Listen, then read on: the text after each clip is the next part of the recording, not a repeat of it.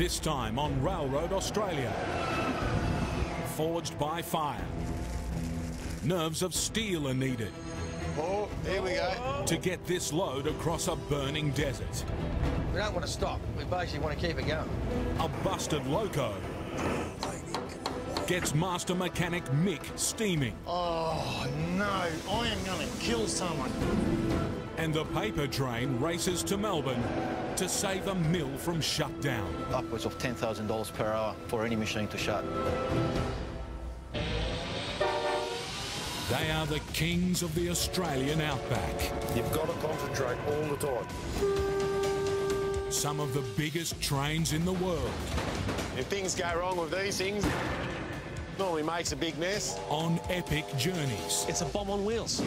Through a hostile continent. Holy crap! Have a look at all this water. A nation depends on them. Well go, boys, get into it. And the teams that keep these metal monsters on the tracks.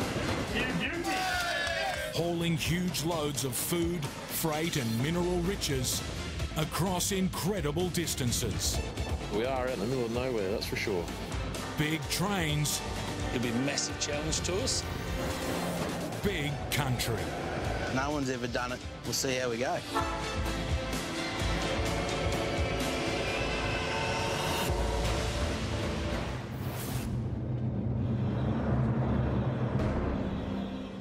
The Nullarbor, Australia's dead zone, where temperatures can reach 50 degrees by day and below zero by night. And what this train is hauling also had its birth in extreme temperature. Australian-made steel.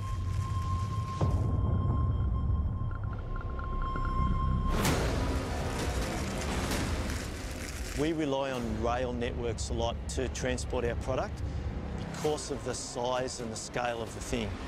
It'll be steel that's wrapped up in a coil, but when you unwrap it, it will roll out to something maybe around 1 kilometre long. The steel is needed on the other side of the continent.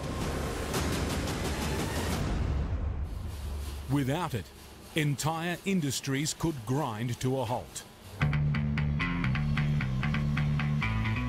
I enjoy driving the train in the desert. It's like a bronco running through the prairies. You feel free. You're on your own. Nobody's bothering you. Rail company Pacific National will need 13 drivers over 4 days, working non-stop around the clock. We are getting ready for the graveyard shift. And a 1.4 kilometre train Strong winds, been known to blow trains over. to transport the 5,500 tonnes, 4,000 kilometres from Port Kembla, across 3 states to Perth. The first relatively easy leg to South Australia is complete. This is a fair distance, travelling across the desert. Now driver Richard Robinson picks up the reins to take on the biggest challenge, the outback. Yeah, this reading at the rear is stuck on 331. There's no movement at all. You got another SBU? And the troubles begin. So when it rains, it pours. We're still having issues with this SBU at the rear. The SBU, or Sense and Braking Unit, is attached to the back of the train. It has a red light indicating the last wagon, and it sends electronic information back to the driver. It's a bit frustrating when you've got to rely on the screen of the computer to give you the okay to depart. Richard's at the helm of 3 NR-class diesel-electric locos, each weighing 132 tonnes and packing 4,000 horsepower. These are the long-distance runners of the rail industry. The lead loco alone has travelled over 5 million kilometres, the equivalent of going to the moon and back 6 times. We hear the beep and we think maybe something's going to happen, but it's not. But right now, it's not going a metre further. To take the 3 locos out and turn the whole lot, change ends, so. The plan is to swap the back loco with the front. Yeah, train examiner receiving, Dan. Yeah, this NR65 is registering 37238. Looks like we might have to turn them. Richard now has to perform an unplanned shunting manoeuvre just to get out of the yard. With most of Australia still to cross, this is going to be one long journey. Maldon, Victoria. Here, the Victorian Goldfields Railway own and operate a collection of old steam engines. The maintenance crew is led by Mick Compagnoni, a master mechanic. Oh, who did that up? Oh, that's right, I did. Oil it, grease it, fix it, tighten it up, fuel it, water it, light a fire in it, and away it goes. In the shed is a 63-year-old loco, J549, once used to haul passenger trains. Please go and find me the 1 3/4 inch. It needs a service, but more concerning is a nasty clunk in the mechanism. But Mick and his offsider Jono face a tough deadline. The loco is needed to couple up with engine K153 and take 200 paying customers on a tourist run. Yeah, you know we need this thing for Wednesday, don't you? I know, that's why we've got a day and a half left. And I know there's 4 days work, but it doesn't matter. The biggest thing is there's a loud knocking. Now that could be somewhere in the frame, it could be around the axles, it could be the valves. We just don't know.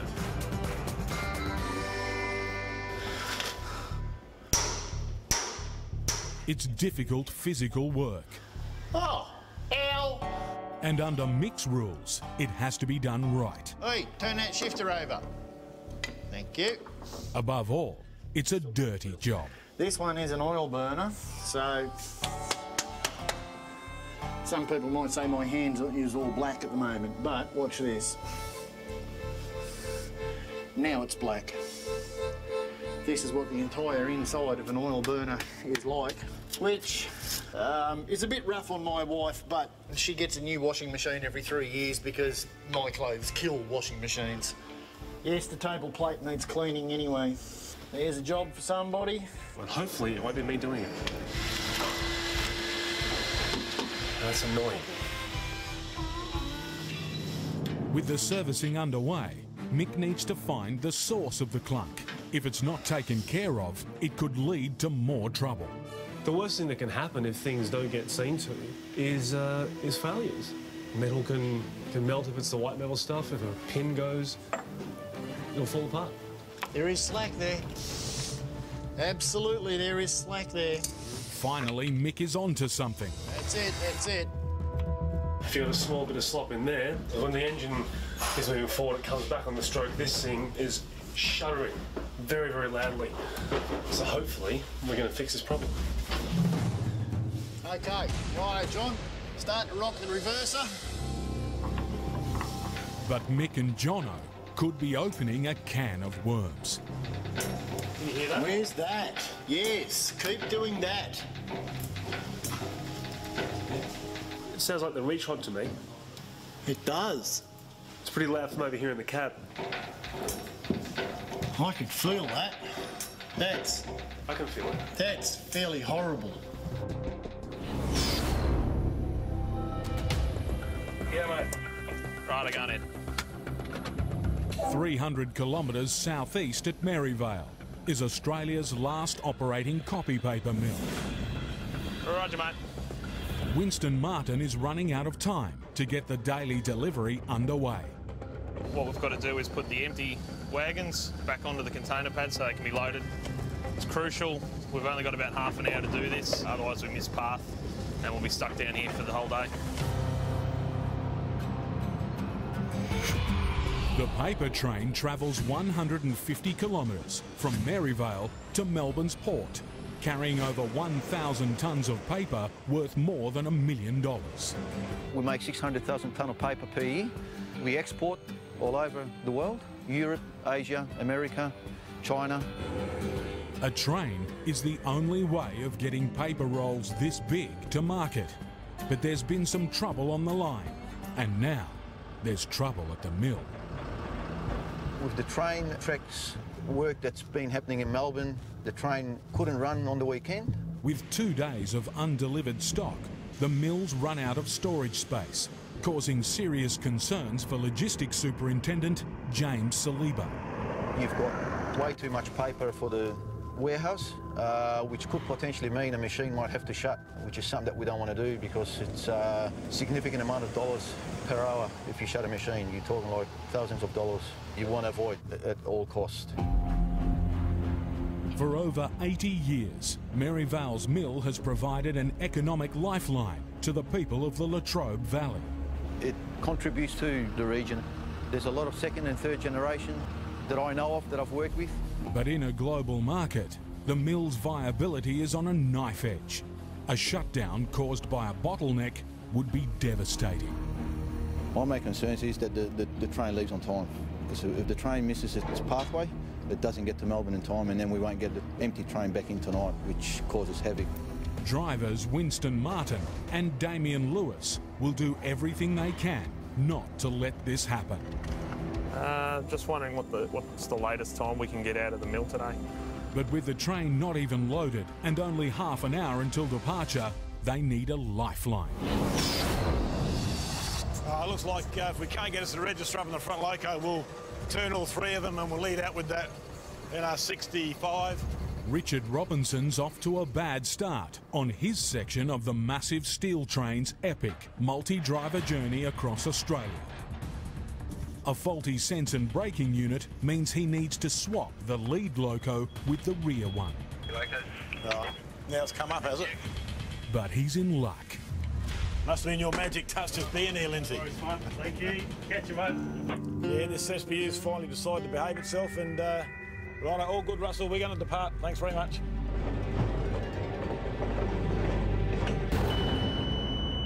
Less than 50 metres into the train's 2,500 kilometre journey. The train examiner receiving down, over. Yeah, just had issues with this ET SPU again, showing no reading. The problem is back. Yeah, a bit frustrating at the moment. We'll turn these locos and lead from the rear one, which will become the front one, and because we've tested that one already, we should be all right. With 13 different drivers waiting at locations along the track. Yeah, keep it coming in R91. Plenty of room beyond them.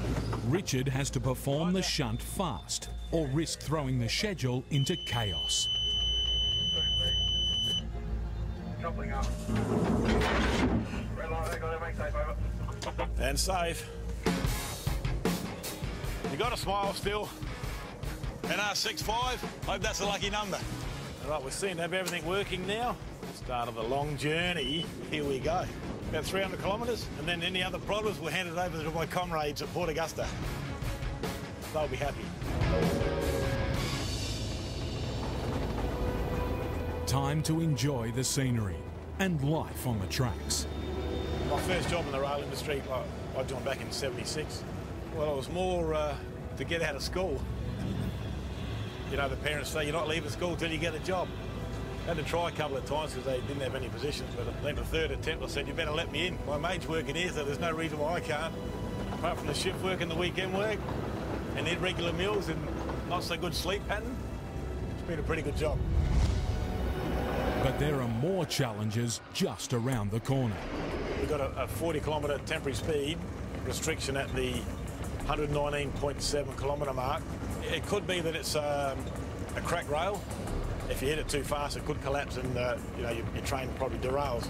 With 5,000 tonnes on the back, watching his speed is critical. And I better slow down for this 40-kilometre restriction.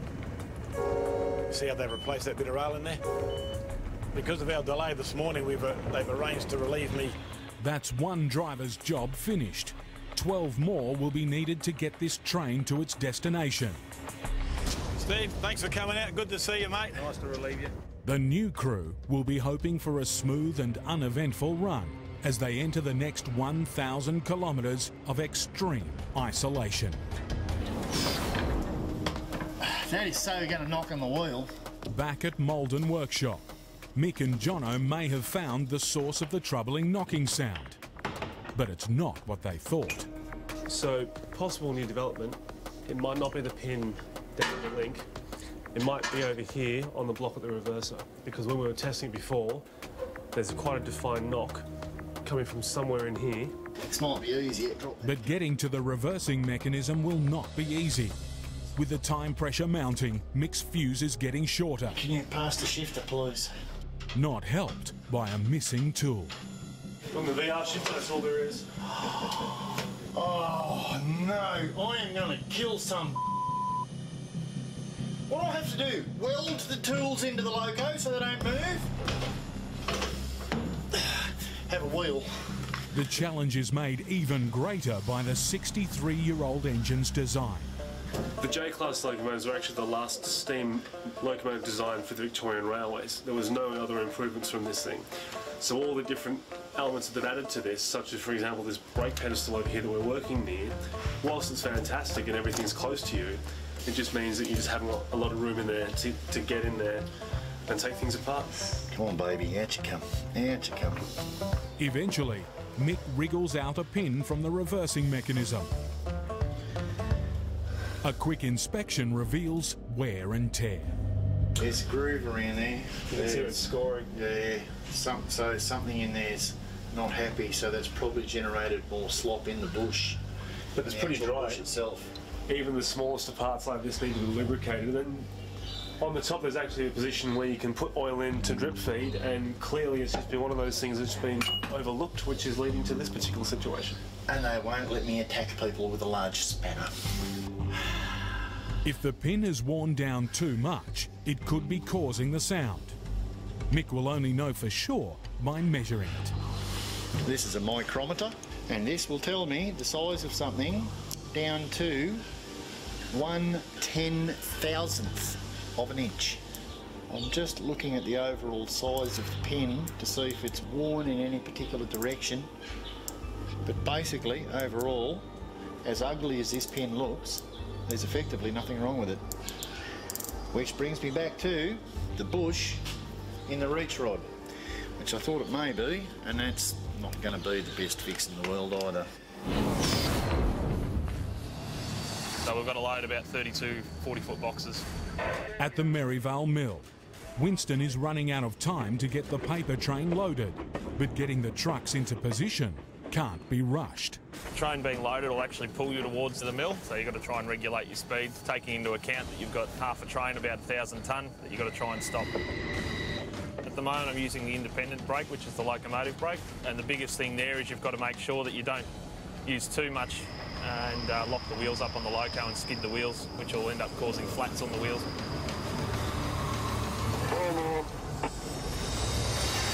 Roger, red light. Roger, pulling up. Train's all yours, Forkies. So now we just play the waiting game. Stopwatch is on. They've probably got about 20 minutes. Once it's all loaded and the brakes are done, then we can get out of here. Otherwise, yeah, we'll be stranded here till, I think, 1800 tonight. Logistics Superintendent James takes over getting the 1,100 tonnes of paper loaded. Cube have actually got 2 reach stackers going for it, so we can get the full containers on there as quick as possible for the train to be out of here by 10:30. The race is on to get 32 containers onto the train in less than half an hour. If the train misses its window, the delay could cost thousands of dollars. I'll give control a ring and see if we can get an extension till 11. Yeah, mate, Winston on 9476. Just wondering what's the latest time we can get out of the mill today. All right, so, yeah. Yeah, mate, normally you can slot us in, but, yeah, not today. It's a no-go. If the train isn't ready on time, the mill will be stuck with too much paper, and its 850 workers will have to stop production. The cost to the business could be crippling. You're talking like $10,000 for just for one machine not running for 1 hour. Which is like... At Spencer Junction, South Australia, drivers Jamie Miller and Mark Holtham are heading out to meet the cross-continental steel train and take on the graveyard shift. Travelling across the vast desert of the Nullarbor, they need to come fully prepared. I've got everything. Ham, corned beef, tomatoes. And you never know, you could be stuck out there. They're heading into one of the most remote and empty places in Australia. But they also face speed restrictions. 5 crosses. And may have to stop for oncoming trains. We'll drink a lot of coffee tonight. This will be a slow, arduous journey. She's a heavy train, this one. 5,329 tonne. How long are we? 1,313.90? Yep, we're all ready to rock and roll. Outback South Australia. Go west, young man, they said. Go west.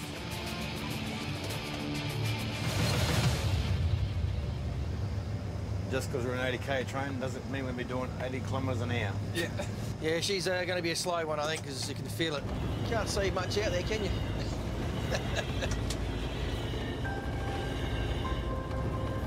But they've got company.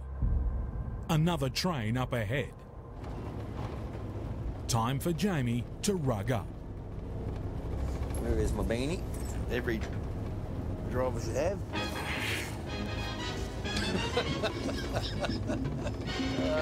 Bloody Jamie. It's going to be cold out there tonight.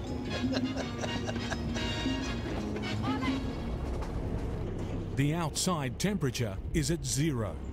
Is this DA2, is it? Yeah. Once they've pulled over, Jamie must follow one of the rules of the tracks. Check the passing train for any signs of trouble. He'll turn his headlights on when the Lycos go past so he can see his side. And I've got a candle in the wind. We're going to get a breath of fresh air as he goes past us.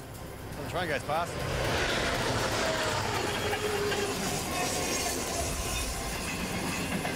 So we're just basically looking for the bloody sparks and any load adjust. So if we see it, we've got a radio here, I'll call them up. So you might have dragging brakes or a bit of a load adjust. You want to get looked at in the junction there. Hopefully it's all good. Check, make sure you got it in the train mark on the back of his train, that flashing red light. That shows his whole train's complete. So he's all good.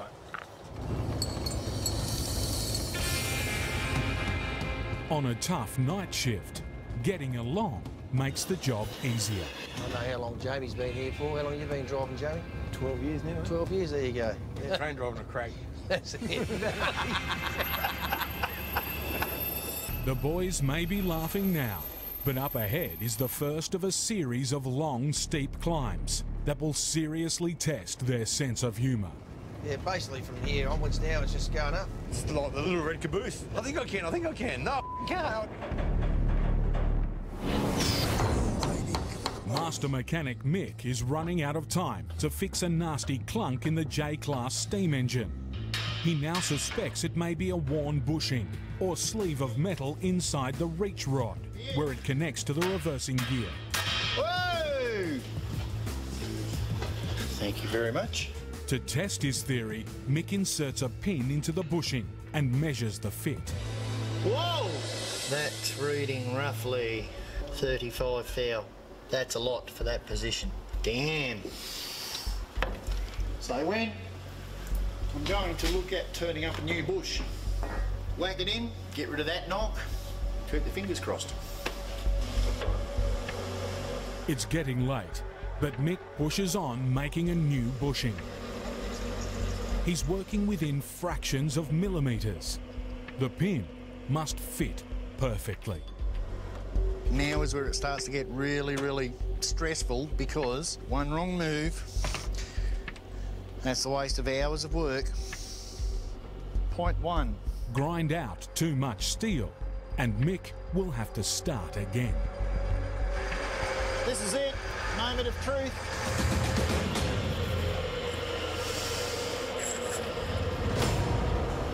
Ladies and gentlemen, we have a winner. We'll be out of daylight in about 15 minutes. So, the safest and wisest thing to do is to press that in first thing in the morning. 7 a.m. One day left for Mick to replace the bushing and finish the service. What we're doing here is just lining it up to press out this old worn bush. That's it. There it is. Now to get the bushing into the eye of the reach rod. It will take 2.5 tons of pressure. There we go. Look at that. Wow. Beautiful. Next, the reach rod must be fitted back in place and the connecting pin reinserted. Space is tight. Little hole, big hands. They don't always go together. I need this end to go up. Yeah, stop, stop. Come on, baby. In the famous words of Bill Murray in Caddyshack, yes, it's in the hole. How's that knock? Has it stopped? At the moment, that feels better already. But this afternoon, we'll have a test drive in the yard. And hopefully, fingers crossed, no clunk. Now the race is on to get the loco ready to haul passengers. The boys need to light the fires and start building up steam. To reach full operating temperature takes 6 hours. Before they can light it up, there's one job that Mick dreads. Now the funnest bit of the lot, I get to climb inside the firebox and clean it. And as soon as I'm out, we can throw a match in it. But there's a shock in store. Oh, no. The firebox is encrusted with ash and charcoal. Getting it up to scratch won't be easy. I knew it needed cleaning. I didn't know it was that bad. Just wondering what's the latest time we can get out of the mill today. Yeah, we don't really want to be doing that. On the Merivale paper train, Winston's called time on the loading, just shy of 1,100 tonnes. He's determined not to miss his scheduled path to Melbourne. The only thing we didn't get loaded was some 4 20-foot boxes. Yeah, you're right, come off on the mill road. Right, Joe, permission granted to head up to the stop board. We're all good, Damien. Thanks, mate. Go. For logistics man James, 4 containers left. Yep. Sounds good. a nearly full train is far better than no train at all. Merivale Mill cannot afford to shut any machines because you're looking at a cost upwards of $10,000 per hour for any machine to shut. If we start cancelling trains, boxes start piling up on the pad, and then they can't actually get enough boxes out of the mill, and so then they have to actually stop production. Winston is joined by driver Damien for the 150-kilometre run to Melbourne Port. We're at the moment 7 minutes down. Yeah, hopefully we'll be able to make it up. So the train will be about 2,400 tonne and about 830 metres long.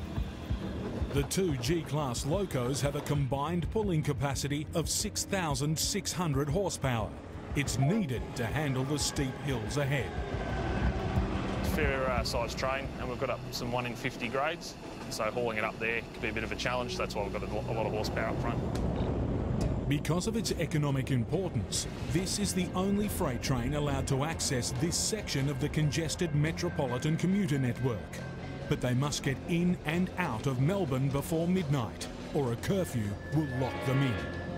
You really need to be on time, and if you're not on time, then you can miss path, and then it becomes a struggle to try and get home. Despite the challenges, it's the most efficient way to get the paper to port. If the train wasn't there, you'd have to employ at least maybe 50 trucks a day to move the amount of paper that we do.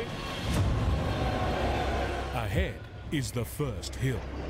And it's about a 1 in 50 gradient, so the locos are working at their maximum to haul 2,400 tonne up the hill. Once we go down the hill, then we can start getting some momentum running and should be able to keep it nearly right on 80.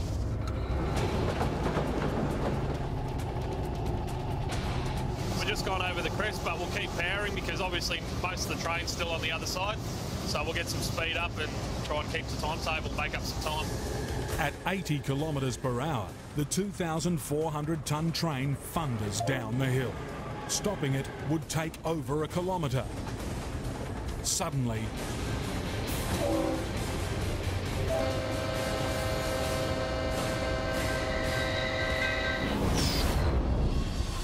So I go up the hill there and the speed will just go. in the pitch black of the outback, Mark and Jamie are fighting fatigue, oncoming trains, and now a steep gradient. We'll be going up the Bookaloo Bank in a minute. As they struggle to get to their destination on time for the scheduled crew change. Here we go. With 5,000 tonnes on the back, the boys begin the long, slow climb up Bookaloo Bank. We don't want to stop. We basically want to keep it going. Lucky it's not raining. Yeah. If she was raining, I think we'd struggle a little bit. So we just get over the top here. We'll be running straight down. She's hovering. They've reached the summit, but it's not over yet. You still got like 1.5 k's of train dragging you back.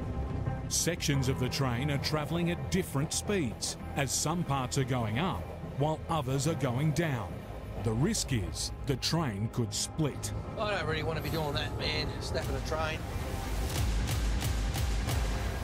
Right, here we go. We'll get a run down here now.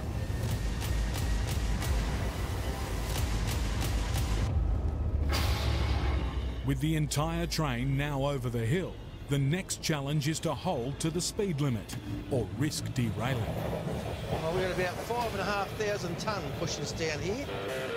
And we're just hovering around the 80 kilometres an hour now, so we don't want to keep going over too much. You've got to keep your train under control. As the boys ease off the hill and back onto the flat, it's now the tedium of getting out of the way of oncoming trains. We're doing the waiting, so we'll pull in the loop here and wait for the GAN to come through. As a freight train, they're low priority and have to make way for passenger trains, including train royalty, the GAN. Basically, we're not going to get to where we want to get to because we're getting like shafted and get put into the loops. These delays could knock the steel train off its schedule, failing to deliver their $5.5 million freight on time. Back at Maldon, Mick's hard at it in the heart of the J-Class steam engine. He needs to gut the firebox of encrusted grime and slag. This is probably one of the worst jobs from a maintenance point of view. Give me a second. And you can see why. This is the type of stuff that accumulates on the bottom of the firebox here on the oil burner. This is a combination of unburnt oil and ash from wood, because we do light these engines on wood every now and again. It's very dirty in there, it's very dusty in there. It's a job that not many people would want, but it's necessary.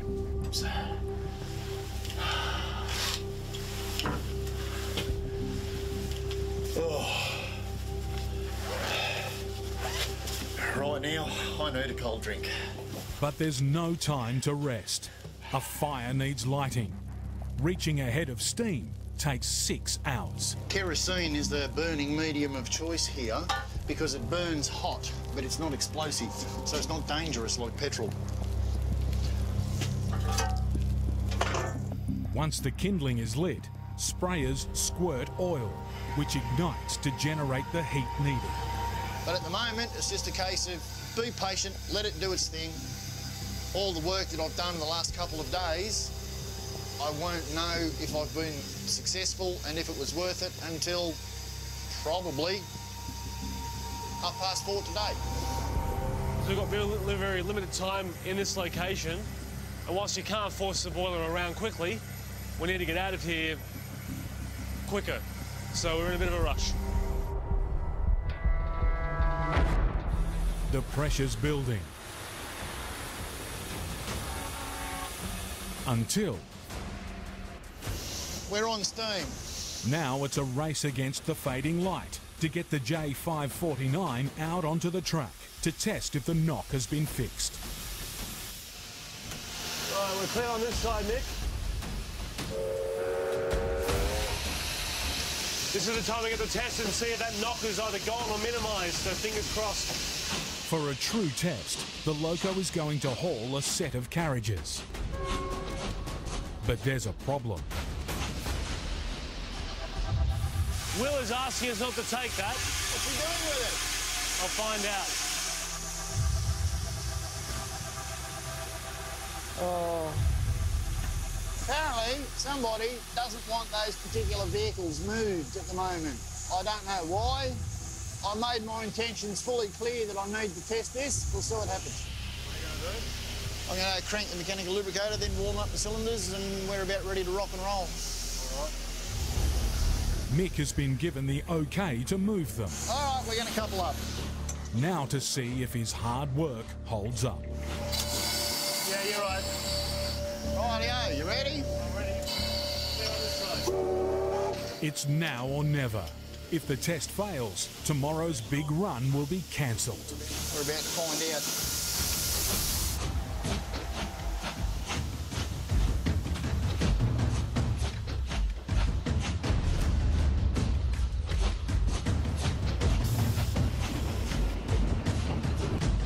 Put some load on it. The reversal was not banging at all. Yes, there's still things to fix. It's a steam engine. There always will be. But that issue, gone. All right, we better fill this thing up with water then. Yep. The main thing is it can run tomorrow. It can run tomorrow. Fantastic. Job accomplished.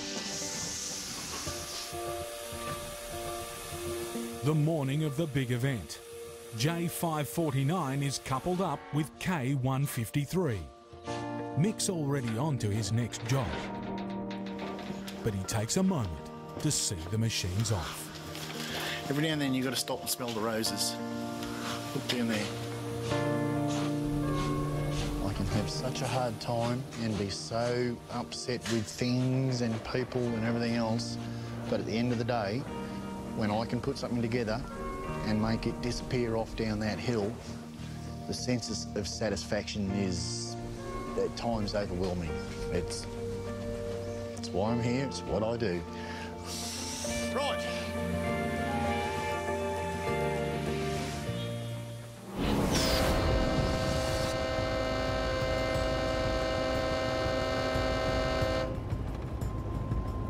A pedestrian has just run across the track in front of the 2,400-tonne paper train. Obviously, certain individuals don't value their life. Always one, isn't it? So the pedestrian gates were closed back there, and obviously I've blown the whistle, so he knows I'm there. He's just completely ignored it and jumped over it. They don't understand the ramifications of crossing the railway line in front of trains, especially freight, which might take several kilometres to pull up at 80 km an hour. Can really play on someone's mind. You've followed all the procedures, and they just did the wrong thing. The law-breaking pedestrian marks the beginning of the maze that is the Metropolitan Network. Metro trains, they're stopping all the time, so once we're sort of in the network, we get stuck behind their passenger train. Just sort of go around the corner and all the signals are very close together. Top green on the next. Roger. Reduce on your second. Both Winston and Damien have to be extremely vigilant. Yellow. Bottom yellow. On the bottom. Bottom green. Roger. Green on the next. Roger. We were both making sure that we were cross-calling. If one couldn't see him, the other one could. Last thing we want to do is go through a red signal. All this has to be done without losing valuable time. All the signals are against us. Junctions everywhere.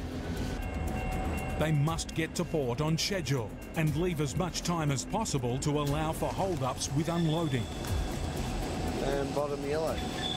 Arrive too late and their return journey will be halted by a curfew. The day driving freight trains got to solve problems, try and do the best we can to get the freight to the docks.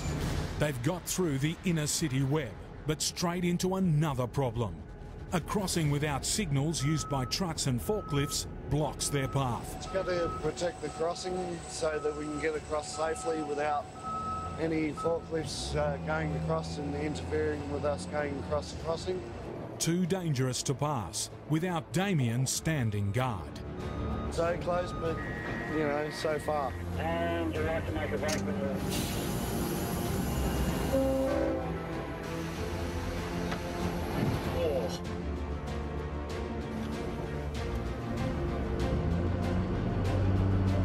At last, they're on to the final stretch. Yeah, we're here finally, on time. Maryvale train, we're just coming in now, got a light. Over 1,000 tonnes of paper delivered on time, helping to keep the Maryvale mill open for business. red light, buddy. Red light. That's it, all done. Yeah, another trip well done, and we've finally made it. We're here. Paper's delivered. Yeah, I thought we weren't going to make it out on time, but things prevailed. Oh, hats off to the crew of Maryvale that got the train loaded in time. hauling freight, you know, it actually means something. You can see the end product. We got the train back into Melbourne. It's back in time and ready to be turned around again. That's definitely a success. In South Australia, the slow-moving steel train bound for Perth is still waiting for the Ghan to pass. We sat there for, what, about, just over half an hour. You know, that's a half an hour that we're not going to make up now. So, yeah, and depending on our next cross that we get... Another half an hour. There's another half an hour. So, yeah. But on the next cross, there's good news. Here we go. We got a train sitting here in the loop at Pimbo. Must have brought him forward. Yeah, it's one of our trains. That's Gordon. I'm glad we got the main line on that one. That would have put us right behind the 8 ball. And their good luck continues. The next train has also been put in the passing loop, giving them priority once more. Woo-hoo. Well, night's getting better. Yep. Early morning's getting better, I should say. Yeah, mate, you're all good through there. Got a flash of gun. Good ride, boy. Finally, the boys are clear of oncoming traffic. Life is good. But heading into the sunrise, they face possible danger. We've got a lot of cattle getting around, a lot of sheep, and they can just come out of nowhere. So, here goes. Oh, here we go. Oh, no. Nearly. Most impacts with animals won't stop the train, but if they get thrown under the loco, they can create enough damage to cause a complete breakdown. Couldn't get any more out back than this. You've got nothing out here. So basically, you're on your own. Oh, look at this here up here. We've got a heap of sheep everywhere up here, so let's just see where these sheep will end up to. Oh, we've got some on the railway line here too. Oh, look at that one over here. Hey, you know where he's going. Oh, here we go. Idiots.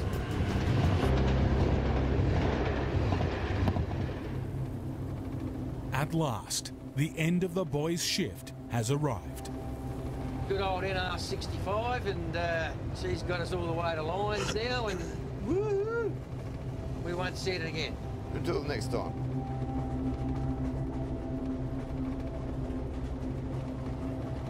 With no accommodation out here, Jamie and Mark move to the sleeper car. Put your pyjamas on, little Jim Jams. All ready to rock and roll. Good night. Baked beans, sausages, bacon, eggs. Happy campers. A fresh crew have risen from their bunks to take the controls and face the infamous Nullarbor. If anything goes wrong, it's the isolation. There's no help or assistance nearby. The steel train to Perth's toughest section is yet to come.